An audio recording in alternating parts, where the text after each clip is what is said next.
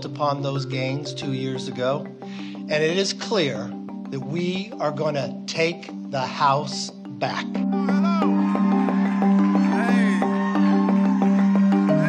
We're in a fight, are we not? Here's where we are.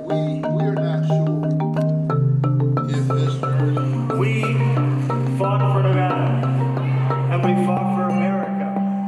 And I am so grateful to every Nevadan who knocked on doors, who made phone calls. But not to detract from tomorrow's very important, even critical election. Well, thank you very much, everybody. This has been a very exciting night. We have some races that are hot and heavy, and we're all watching them here.